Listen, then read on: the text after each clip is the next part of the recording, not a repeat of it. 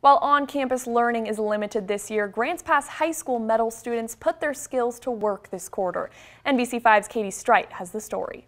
The students had to make sure they had the right wires. Mr. Lier is the metal teacher at Grants Pass High School. He and his students just completed 100 feet of new fence for South Middle School. A lot of the fencing that you see like this was produced right here out of the high school. Small groups of about 10 students came on campus one at a time to help finish the project. The students really stepped up, and you could tell their appreciation for being able to be here. But it didn't come without difficulty.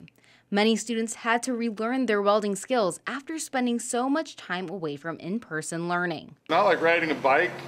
It takes a little bit more time than that to just kind of get back into. At the end of the day, all the hard work paid off. Since day one here, I've tried every year to have something that will leave a thumbprint of the students that are graduating. In Grants Pass, Katie Strite, NBC5 News.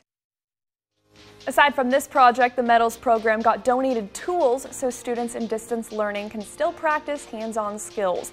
The welding class got the toolkits to make little metal change dishes, all thanks to Harbor Freight Tools for School Foundation. We'll be right back.